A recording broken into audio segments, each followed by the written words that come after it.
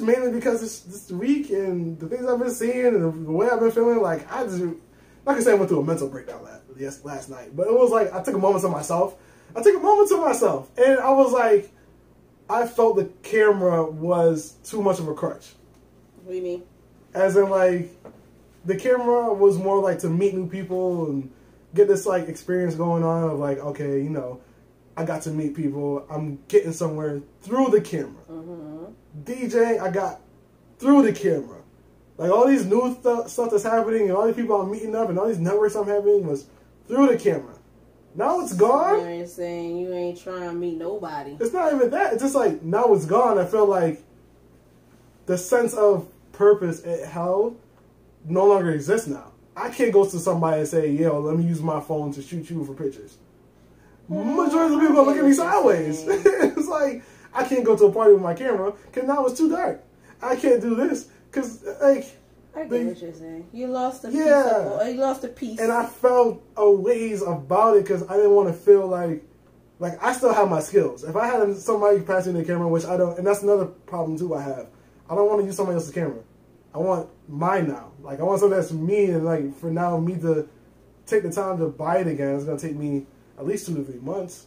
So them things are not expensive, especially depending on what you're going. What my budget is looking at.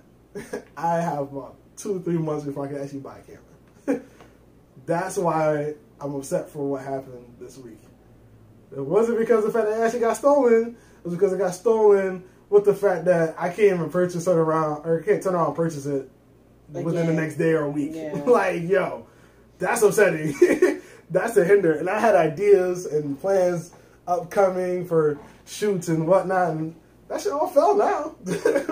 So all the holiday plans I have for Christmas, Halloween, Thanksgiving, that's a dub. I know. That's a dub. Like, yo.